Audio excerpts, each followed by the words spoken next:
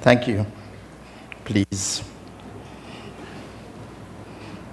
Well, thank you to Pastor Vishnu, Lisa, for the warm invitation, the generous hospitality, and for receiving us as if Christ is in your midst. Thank you. Thank you to Apostle Berenger for availing himself. I think this meeting was planned before COVID, and I would not have come back to Trinidad, but because of a promise I made to Vishnu that we'll come to assist in building whatever the purposes of God are.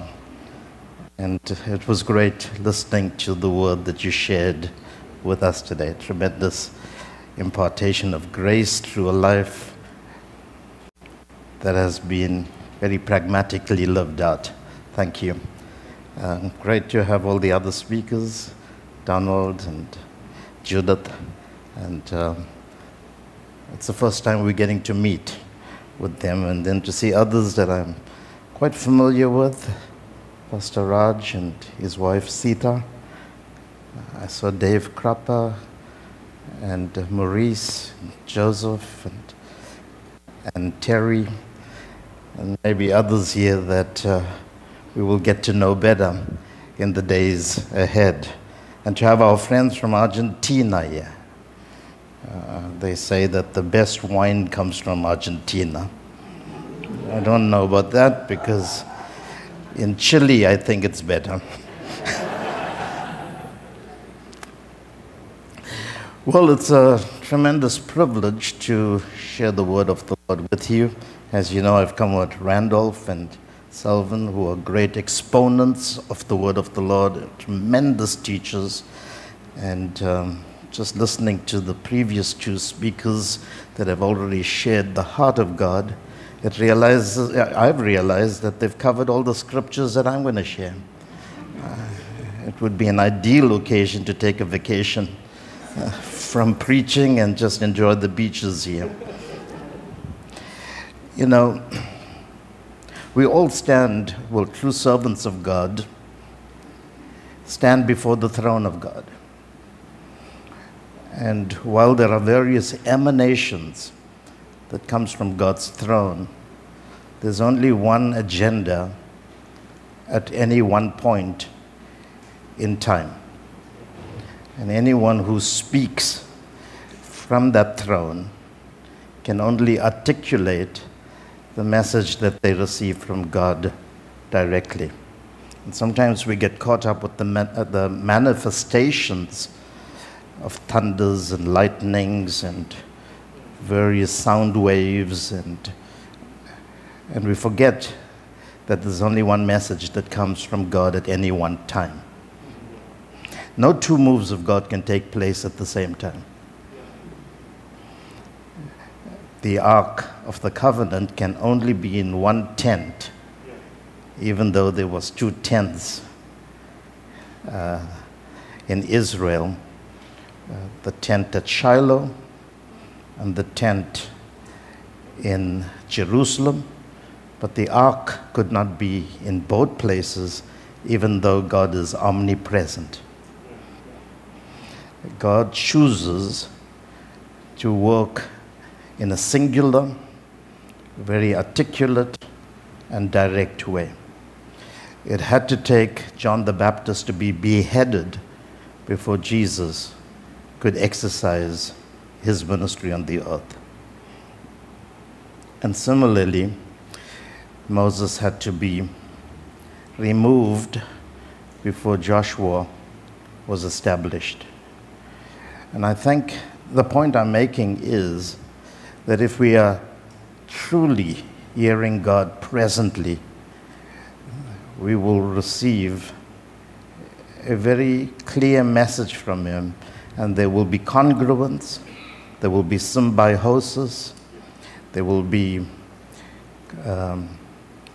concord, agreement, and obviously all of us will have an internal witness that speaks to the things that God is saying. You've heard reference by Jerry about COVID being a divine judgment.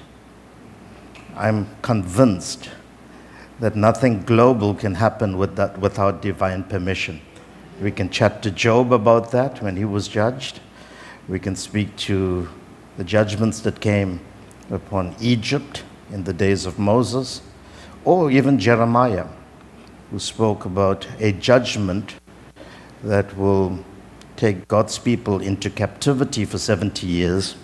And no matter how you prophesied against that judgment, it was divinely permitted. And as God said in Jeremiah 29:11, that the plans that I have for you are for your peace and prosperity, was not to Israel in Israel.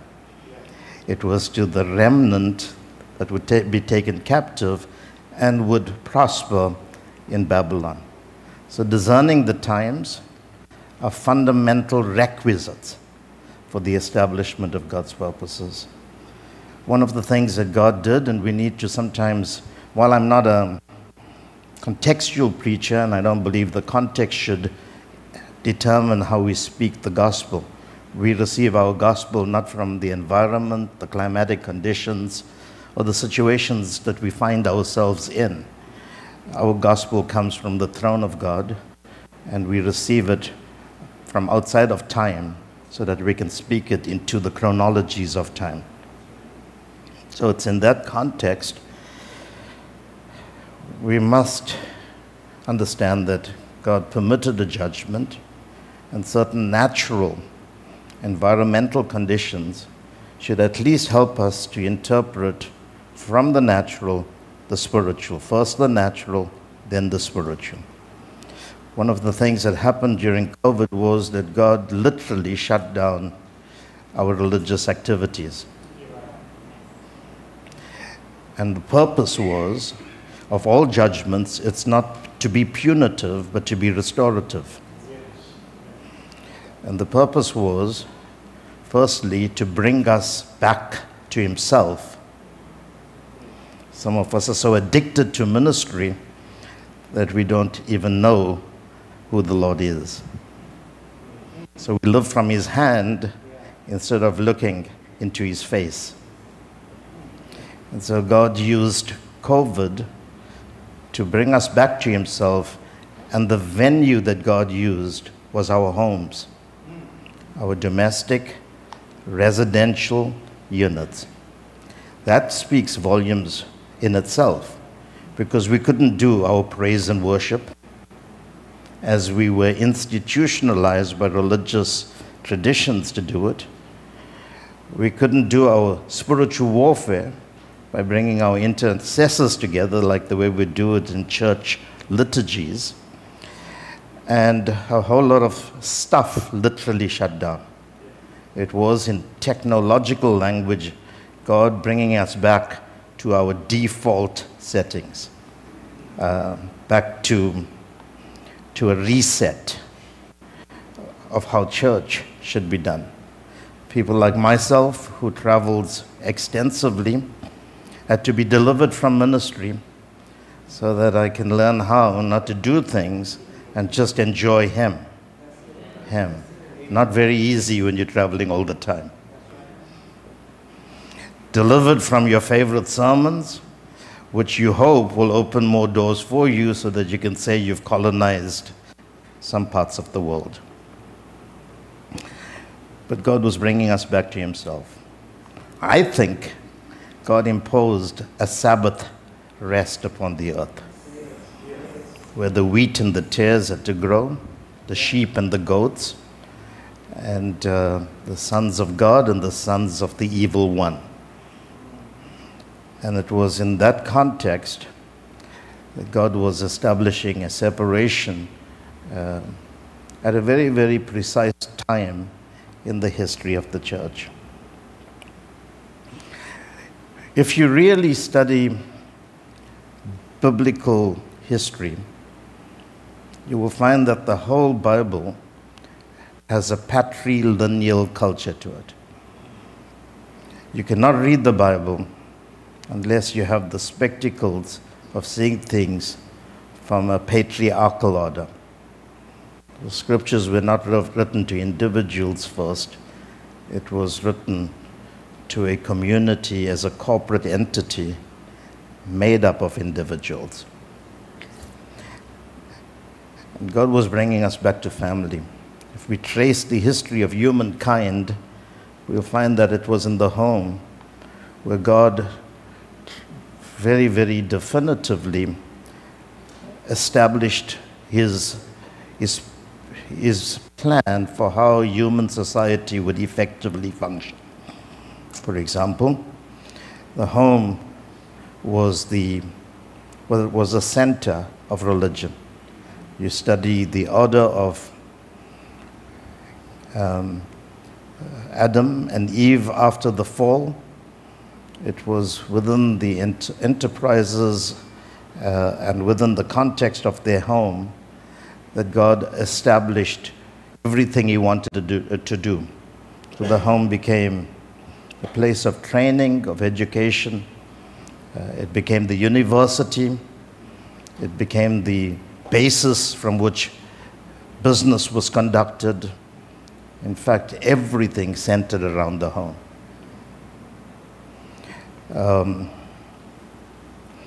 The Old Testament concludes, the Old Testament genre of Scripture concludes with a very provocative and paradoxical verse. And it is that Malachi chapter 4, and I will send to you the spirit of Elijah, and he will turn the hearts of the fathers to their children or sons, and the hearts of the sons to the fathers, lest I smite the earth with a curse. The word curse in the original Hebrew literally means to reduce the human race to redundancy. The language is patriarchal, familial. The language is that God, unless he raises families, will reduce the human race to redundancy. He will render them idle or inactive. And their silence in terms of the spoken word or written word of God for almost 400 to 430 years before the Gospel of Matthew is given to us. The Gospel of Matthew is given to us with patriarchal language. This is the generation or the patrilineal or the lineage of Jesus Christ, the son of Abraham, the son of David, or the son of David, the son of Abraham. And then it gives us 14 generations. And Abraham begat Isaac, and Isaac begat Jacob, and Jacob begat Judah, and Judah begat Perez, and it gives us a lineage that goes down to supposedly the father of Jesus, Joseph, who's number 40 on the list. Jesus and Joseph, supposedly the father of Jesus, begat Jesus, and Jesus gives birth to the 42nd generation, which is a perfect man on the earth, and that generation is the Church of Jesus Christ. This present generation, which shall not pass away until everything that God said will be fulfilled. All patriarchal language. So Randolph read a very powerful portion of Scripture today when he pitched his thoughts to us. And he started by saying, unless the Lord builds by hit means family. not domestic physical buildings, not residential units. Unless the Lord builds family, whatever you build is rendered invalid, is thrashed. If you're building a worship center, that's invalid. If you're building a deliverance church, that's invalid. If you're building a mission center, that's invalid. If you're building an apostolic house, that's invalid. If you're emphasizing peripheral things, that's invalid. Unless you build family, whatever you build is in vain. And if you read the section portion of Psalm 127, verse 1, it says, "And the watchman watched the city in vain." Same verse. In other words, if you don't build family correct, the security of the environment in which you live is endangered. And no spiritual warfare, no watchman ministry will be able to create immunity, covering, and security unless the order is right. If you study the Old Testament, like the book of Numbers, families became armies. So you never built an army, you built a family like Abraham in Genesis 15 when he was going to confront Chedorlaomer and the coalition of kingdoms so that he could redeem his brother Lot, who was his nephew, but technically the kinship principle. And Abraham armed his 318 servants, and the word armed means imparted the same ability that he had upon the 318 who were like sons to him. They carried the same spirit as him. And it was Abraham's family that confronted kingdoms and brought them down. Let me give you familiar language that's from 1 John chapter, I think it's chapter 3 or 5. For this reason, the Son of God was manifested. The Son of God. And that's not just referring to the pattern Son, the blueprint called Christ, but the corporate Son, which is the church, that he might destroy the works, the employment, the activities of the devil. So God designed it such that sons will destroy or deconstruct or eliminate or drive Satan out of the earth. So it's 3:8. For this purpose, the Son of God was manifested, made visible that he might destroy the works of the devil. So the point I'm making is that we're living in a time where the emphasis is on building a strong, not house, because houses for us become technical references to our dwelling places, but a house is just another building. It's the people that characterize it. For example, if a people lived in a region called, according to the allotment of inheritances, a place called, if a tribe called Benjamin lived in a certain space, then that province was called the province of Benjamin. In other words, the principal features that characterize who you are infects and imparts that personality to the environment. So if you were people from the tribe of Judah and you lived in a spatial context, then that whole tribe so transfers its fundamental characteristics into the environment, and the environment is called Judah.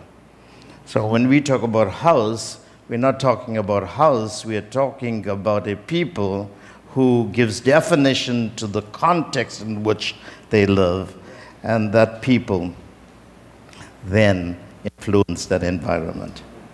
And the language that God always used is the language of family.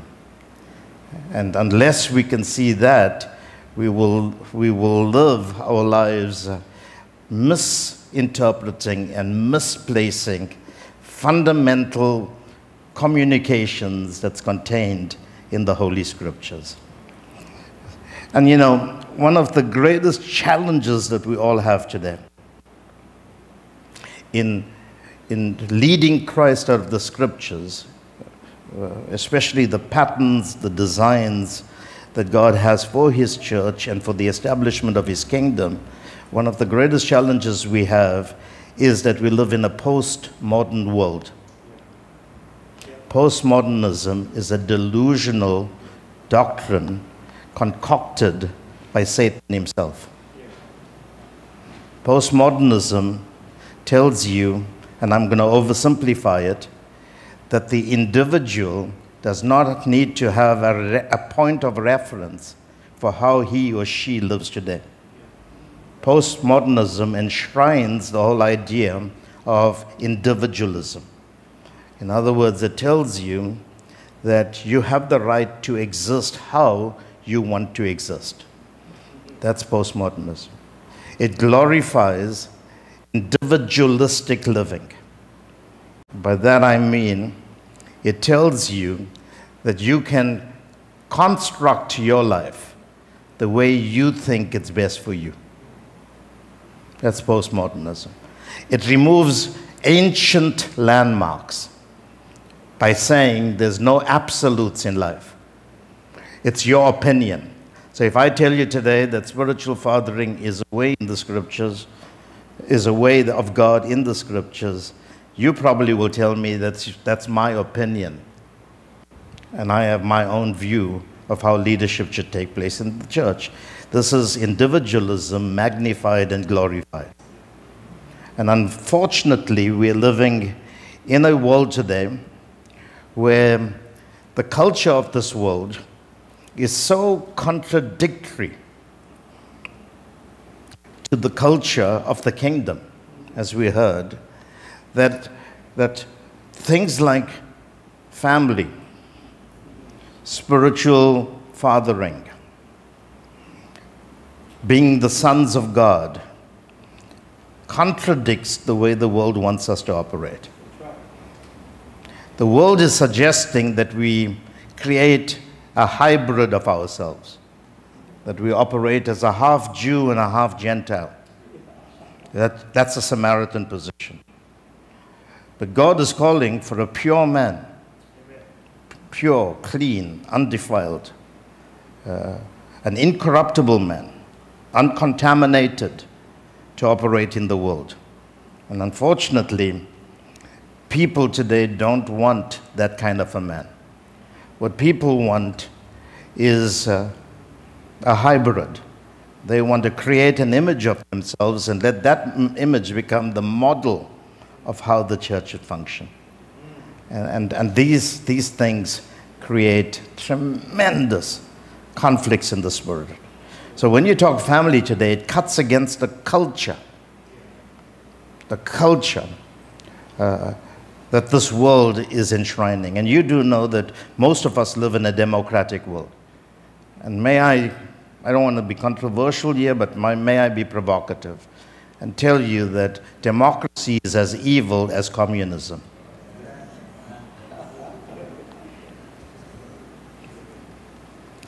And democracy has lost its bearings, so much so that we could have the woke movement now that tells you that every person has a right to choose his or her affiliations and preferences and so forth.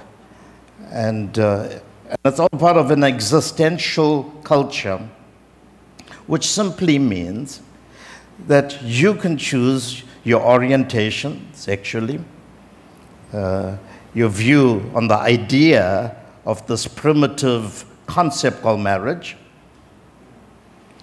and you can live how you want to live, where you want to live, and in what situation you want to live it.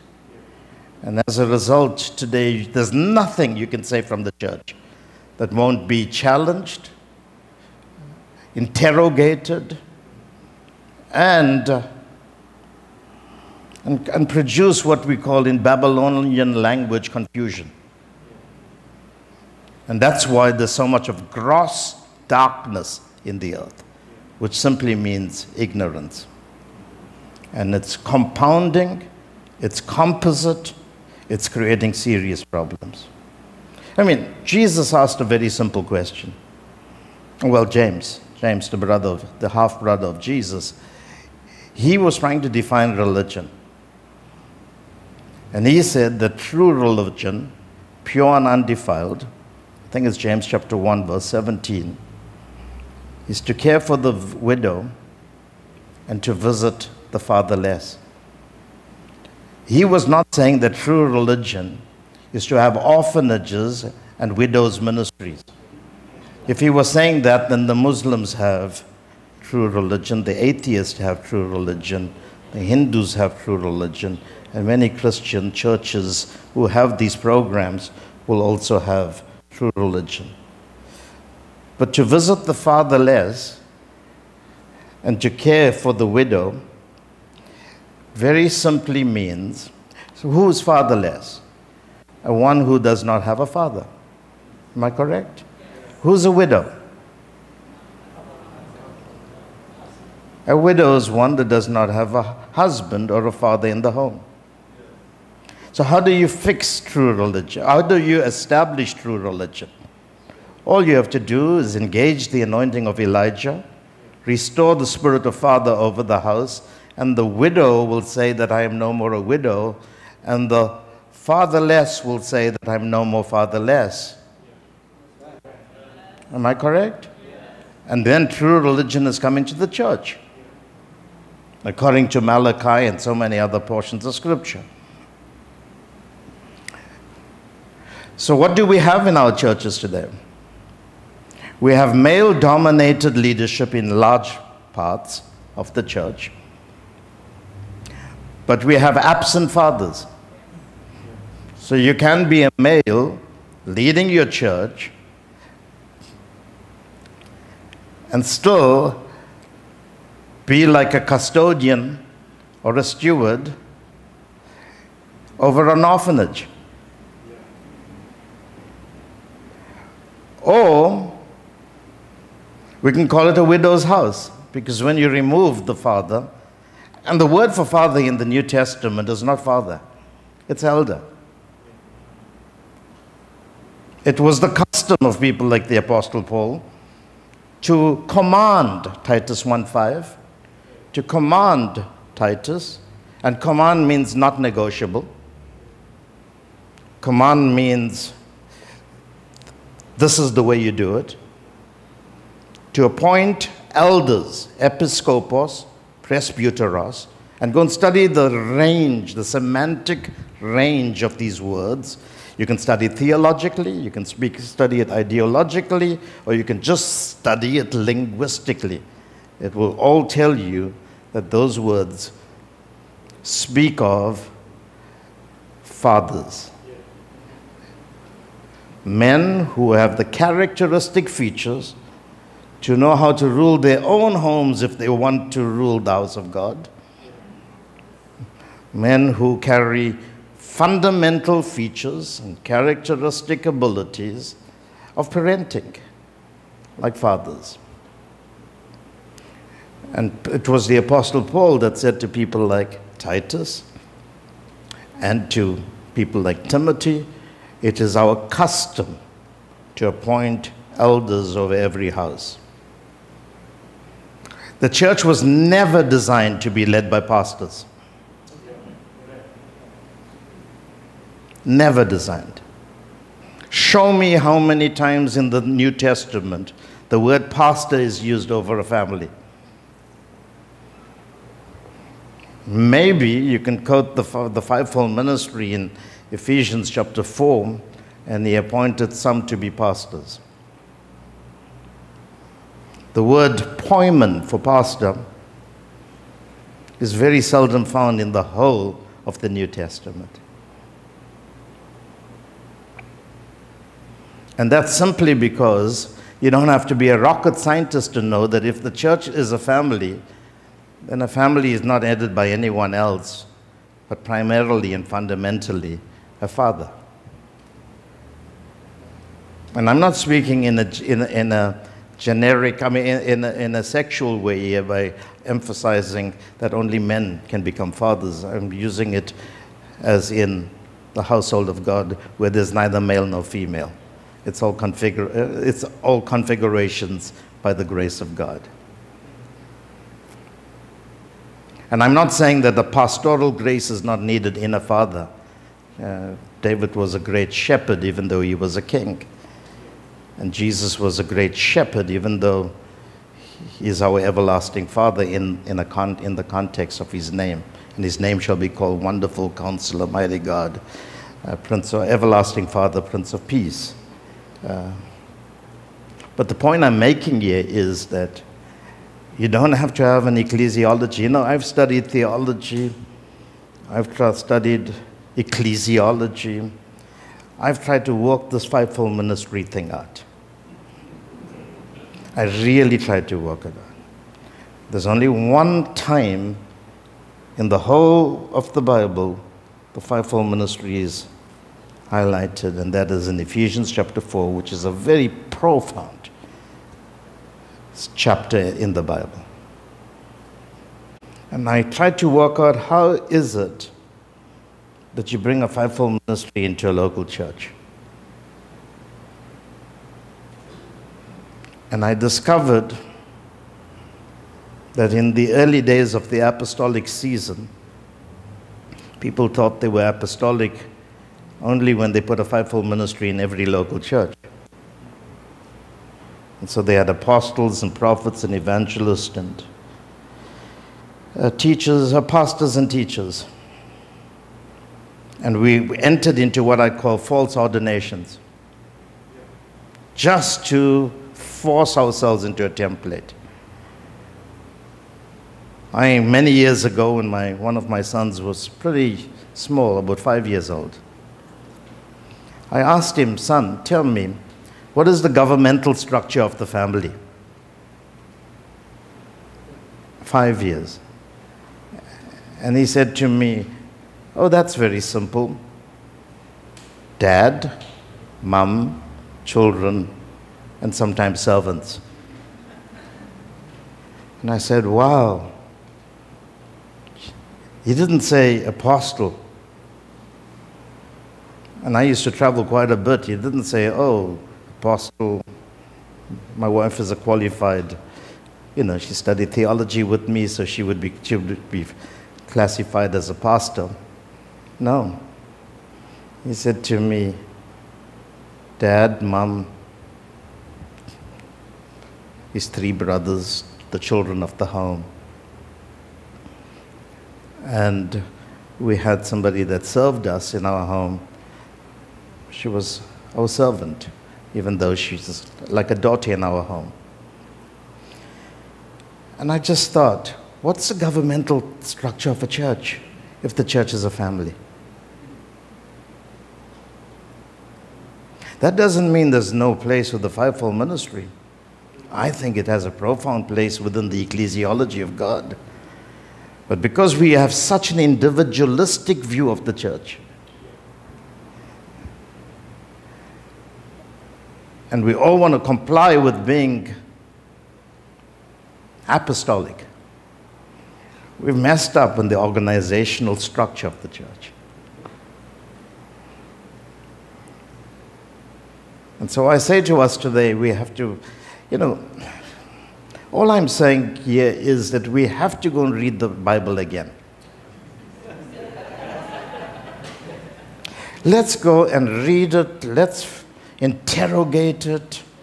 I mean it in a good way, tear the scriptures. Do what the Bereans did. Listen to the apostle, then go to your home, work it out through the night.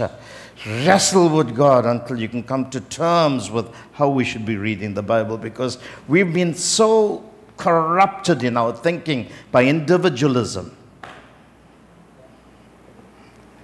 that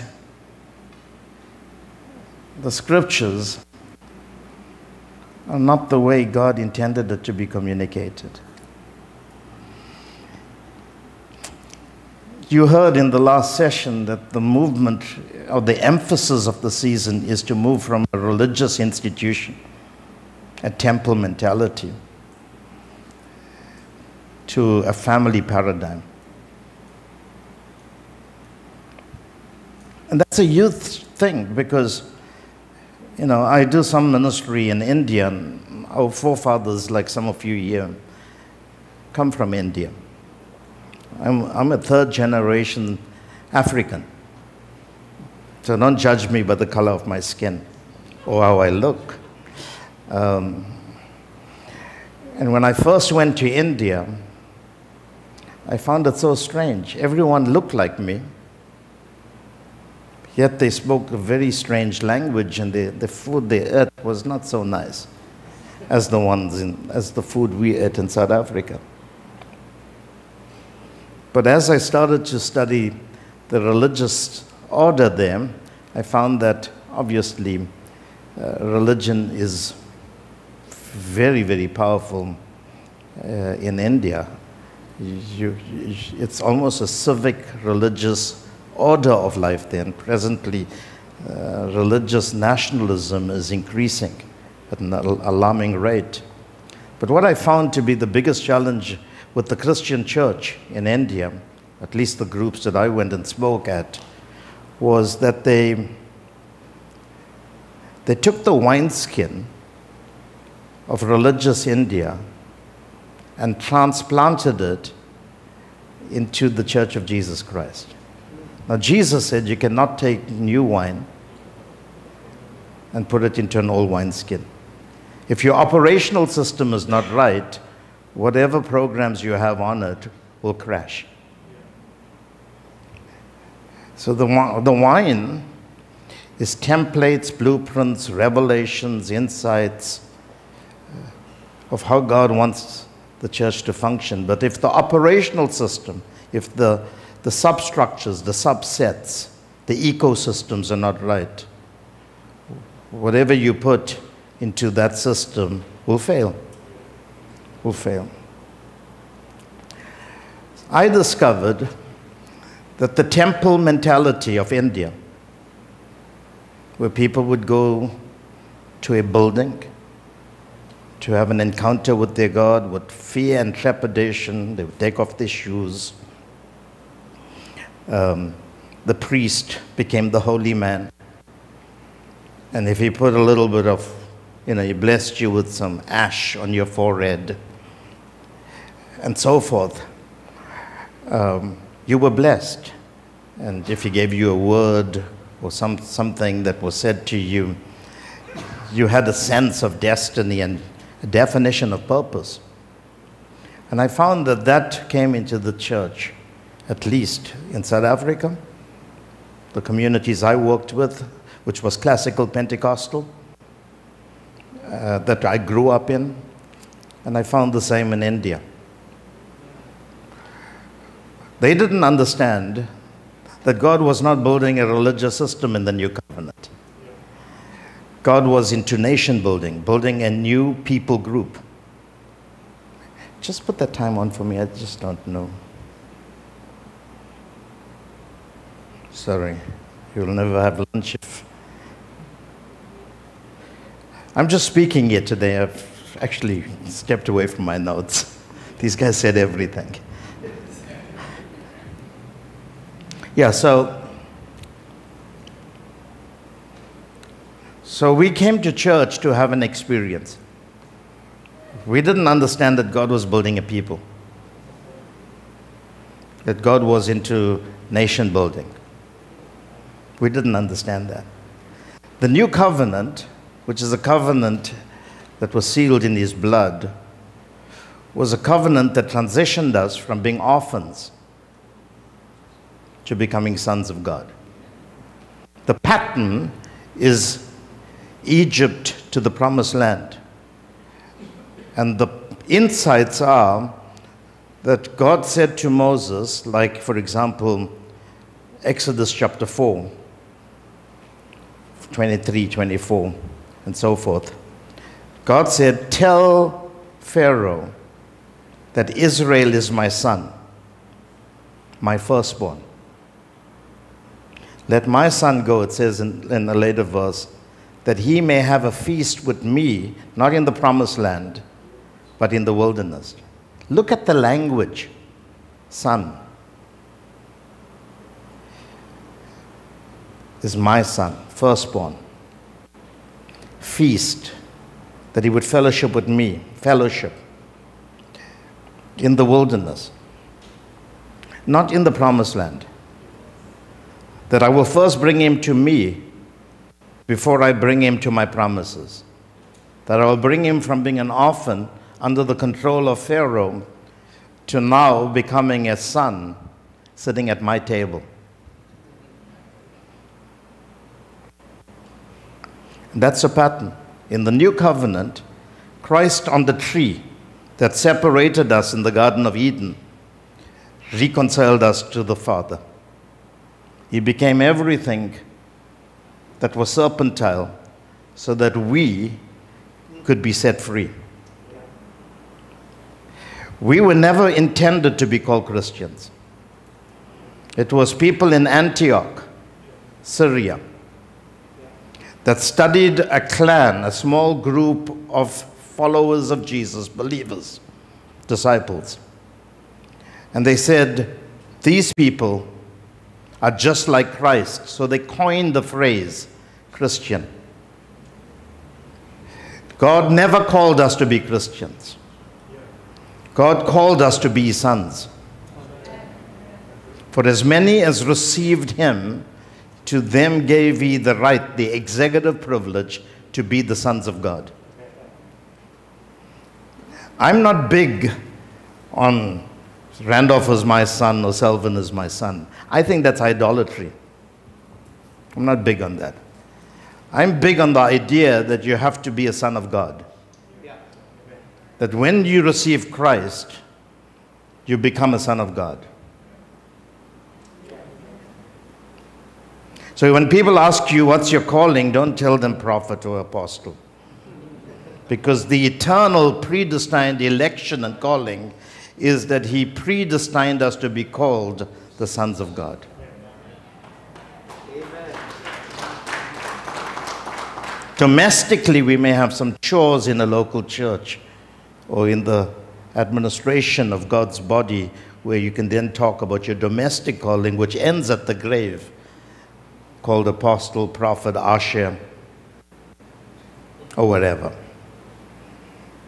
But here's the order. How many more minutes do I have? Another? Oh, okay. Okay. So, and it's so important. It's so important that we grip this. God, in the new covenant, reconciled us back to him, where he will be our father and we will be his sons or his daughters. Am I correct? So say to your neighbor, I'm a son of God. So, and this is so important to understand that. Now look at the language, and that's the point I want to make here. The point is that all that language is the language of family. It's not the language of religion. The language of religion is that God is the great creator. He is holy beyond description. That he is a consuming fire. And that it is impossible for any one of us to stand in his presence unless we go through serious processes of being detoxed and cleansed. That language is not New Covenant language. That's Levitical language governed by an Old Testament or Old Covenant order that secluded or excluded people from a certain level of engagement with God. The language of the New Covenant is that God is my Father, I'm his son. That a father removed the veil in Christ, the curtain that separated us from standing in his immediate presence, which is called the holies of all. And that portion of scripture that tells us that if God is our Father and we are his children, then you don't need a secretary, a PA, or any protocols to get into his presence. You can run boldly into his presence. Now that's family language. The family language is that I have immediate access to my God, irrespective of the challenges that I may be faced with. One of the most beautiful examples of that story is highlighted in the prodigal son. The prodigal son story is very simple. A man, and go and read it again. Read Luke, the story about the prodigal. A man came to his father and said, "Give me my inheritance." But if you went and studied it, he was actually not asking for material inheritance, even though it came. Actually, the word is bios. Give me my own life. Give me independence. I don't want to perpetuate a transgenerational culture where I become an extension of you. I want to separate from you. The same thing that happened in the Garden of Eden. When Adam basically, through disobedience, said, "I don't want to become an exact representation of you. You may have created me to be your image and likeness, but I want to create my own image and likeness. Give me my bios. I want to create my own biology. I want to create something that will perpetuate my own image in the earth." That's what it's saying. And the younger of them said to the father, "Give me that portion." Go and read the word "portion of goods" that followed to me. And he divided unto him his bios. Go and read this in the original text. It's very frightening. That is why when the son came back, and when he came back, he was the equivalent of a pig, which is not kosher by Jewish standards. I mean, he lost everything. This is the words of the father to the second brother, the righteous brother, self-righteous. He said, your brother was dead because he separated himself from life, because your life is connected to your father. Because if you're in him, you will live forever. That's the doctrine. He's dead, but now he's alive. He was lost, but he's now found. In other words, now that he's come back to his recalibrated position, he can now enjoy the things he lost. You see, it was not about a material inheritance. It's got to do with the salvation story. He became an orphan, but he now reconnected to fatherhood. And that's the story with all of us. We were dead. We were lost. And when we connected to God, our Father, we came into his family. That's the grand narrative. That's the overarching principle, that I'm a son of God, and I cannot get closer to God, not through fasting, not through prayer, not through singing, not through giving. It's just a gift of God, by the grace of God, that I could be reconciled to him, and that's the closest relationship you can have. It's called the father-son dyad. It's conjugal, it's congenial, it's covenantal, it's symbiotic.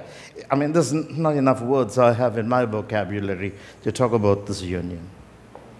To abide in the Father is to abide in the Son, which simply means that I'm not only just connected to God, but I'm operating in the template that I've been conformed to.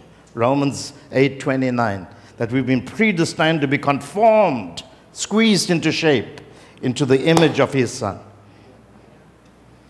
So I'm squeezed now into that shape. So like Jesus modeled a relationship with his Father, I can emulate it. That's called discipleship. And you do know when discipleship, I mean, we all are followers of Jesus, am I correct? And Jesus didn't come to make us adherents of a religion. He didn't. Jesus called us to be conformed to his image and likeness. Jesus, actually, the eternal Logos that became flesh, was bringing us back to the Genesis 1:26-27 model, which is, let us make man in our image and likeness. So God is not interested in how you become a member of a church. He wants you to become a son of his. That's the ultimate. But for him to make us his sons, there's a domestic administration of a heavenly principle. And the domestic administration is that he knows that we have to develop from being a child to a son. For unto us, a child is born, but a son is, the word given means established or appointed. So what did God do in the model, the template, the pattern called Jesus Christ? I mean, think about it. Think about it from a rational point of view. Just think about it. Here is the eternal Logos, the incorruptible seed, the pre-existent one, the one who created all things, who is the Word, the highest intelligence that is in God. He now is immaculately inserted into the womb of Mary, a virgin. The immaculate installation of that seed did not in any way interfere with her virginity. And she's pregnant. She's also received information through angels, first-hand information, that this is God that will dwell in her. And he will bring deliverance to the world. He will save the world. Think about it. And then Jesus is born. And God convinces Joseph, because God could have easily taken care of a single mother like he did to Hagar and Ishmael. And today we see the nations of Ishmael as prosperous, if not comparative to the prosperity of Israel. Go and study the sons of Ishmael, 12 sons. God could have easily taken care of Mary like he did Hagar. But God convinced Joseph, and God said to Joseph, Joseph, I don't want this boy to grow up in a home of a single mother. I want this boy to have a father. This is the model that I'm going to build for future generations to study. And so Joseph's name gets added to the list of the tribe of Judah, supposedly the father of Jesus. Why? Because God needed the grace of a mother and the grace of a father over Jesus. Remember, he suspended or emptied himself of divinity.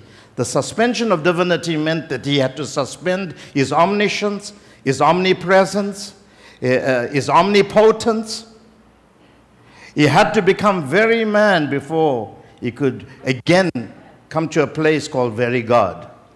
I mean, you think about it. This is, we would never appreciate this if we don't have the familial view, the family view of things. And then, obviously, the keys that God gave to to Joseph and to Mary are prophetic words that they could trace back in Scripture. Scriptures like Isaiah and so forth, that a child will be born. that will be the most powerful exhibit of God himself.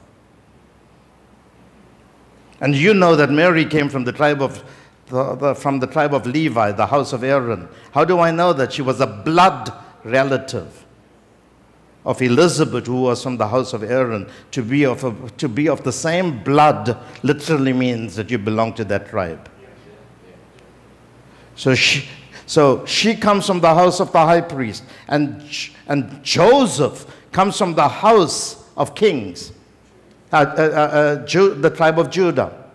So here's the high priestly anointing on a mother, the kingly anointing on a father, and that two anointings is going to raise up this child, triggering off all the scriptures in the Old Covenant that he now in his humanity will have to fulfill under the leadership of the Holy Spirit.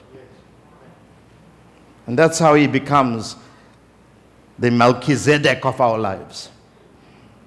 A high priest and a king, obviously of kings.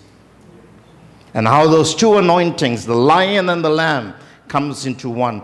Under what? Under the mentorship of the fathering grace of Mary and Joseph.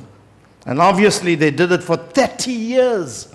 Imagine Emmanuel, God with you, in the earth for 30 years. 30 years. No miracles apart from the traditions we have in the apocryphal books. No miracles. Not much of a story about Jesus for 30 years. Probably a little bit of knowledge that he went to Egypt, came back to Nazareth, confounded the prophecies of theology and the priest in the temple at the age of 12, and then 18 years of silence. And who's fathering him? Who's mothering him through all of this? I know the individualistic mindset will say the Holy Spirit. But the reality is that the Holy Spirit used Mary and Joseph. The corporeal principle. That's why the Bible says in Psalm 68, God takes the solitary. The word solitary is the word yahed, which literally means is only begotten, is one of his kind, unique, peculiar. The same word is used when God said to Abraham, take your only son Isaac and offer him.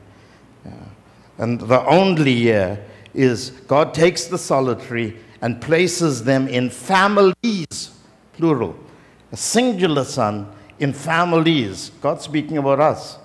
Lest we live in the land of the rebellious. That's what the Bible says. Which simply means that the order of God is that when we are saved, he brings us into a family of a custodian, a guardian, Galatians 4:1, a servant. And he says, take care of my son. For as long as the hair is a child, is under servants, custodians, and guardians, until the time appointed by the Father, which is sonship. Yes. Woe is the land whose king is a child, but blessed is the land whose king is a son of nobles. So the process is very simple. God takes us, puts us into families, places a stepfather, I call them representative fathers, guardian over us, and says, raise up this boy, and eventually I'll claim him back. At the river Jordan, God said, basically, and I paraphrase, this is not your son, Mary.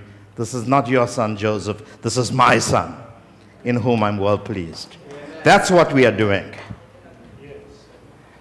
And Jesus, you can never study him, and I'll close with this. Am I done? I've got 5 minutes. Oh my God, that's a long 5. I mean, think about it. Think about scriptures like this. I am the way, the truth, and the life. No man comes to the Father but by me. How would you define that portion of scripture? If you saw me, you saw the Father. I and the Father are one. Have I been so long with you that you do not know him? Portions of scripture like he came to lead the Father. or lead out of the bosom the Father in John chapter 1. These are very difficult scriptures to read if you read it independently.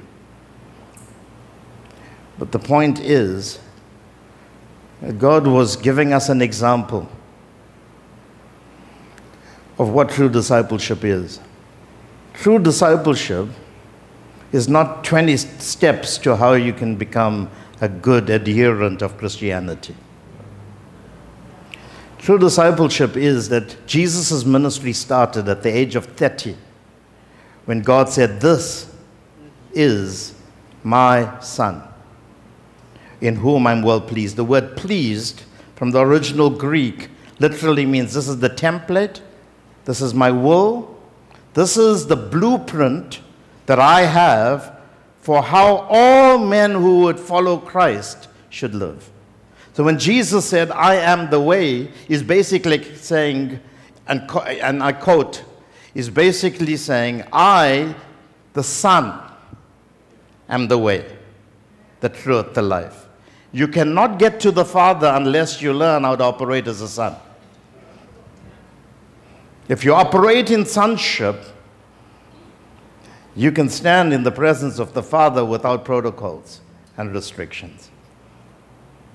So when we talk about building a strong house, I wish it was about colonizing people and telling them that they have to become a son of some man in a house. That will be witchcraft. That will be manipulation and control. That will be autocracy. That will be a Pharaoh concept of subduing the Son of God. I'm not interested in these guys being my sons. I'm more interested in how I can produce the Son of God in each one of them so that God can claim them at their Jordan, that this is my son. And ministry only starts at sonship, because that's when Jesus said, "Now the kingdom is at hand." In other words, now you have I have the capacity to execute the right to rule over the domains of life, because my Father has coronated me through recognition as his son. So you cannot have a kingdom without the church. The church is the vehicle for the establishment of rule. In other words, without a king, there's no domain. Kingdom. The king is the church. The domain is God's rule over the earth. Kingdom. So you cannot talk about the objective of rule if you don't deal with the subject of son. Because God has given the kingdom to his son. And so what's the purpose of going back to the family model? It's very simple. When you build family with the right environment and with the right spirit, automatically sons are born. If you create the culture of family instead of institution, then the image of God will be restored to the church. And what is creation waiting for? The manifestation of the sons of God. That's how we're going to stop climate change. That's how we're going to fix the economies of the world. And that's how the glory of God will come back to the earth. So it's not about control, manipulation. It's actually about serving the purposes of God. And God understood that you cannot do that without establishing the family, the house of God. That's why that statement that Randolph and Jerry shared with us from Matthew chapter 16 is so important. Thou art the Christ, and the fullness of God was in Christ. Christ is the seed. Christ is the rock. And when you build on Christ, the manifestation of Christ is the image of God, which is called the Son of God. The world will see it. And all of creation is fatally attracted to the image of God in each one of us. When the Son of God is revealed, creation will bow its knee to us. And that's how the force field of blessings will come to the church. I've exceeded my time. I'm going to stop. I just shared randomly. Basically, what I did was scatter some seed thoughts. God bless you.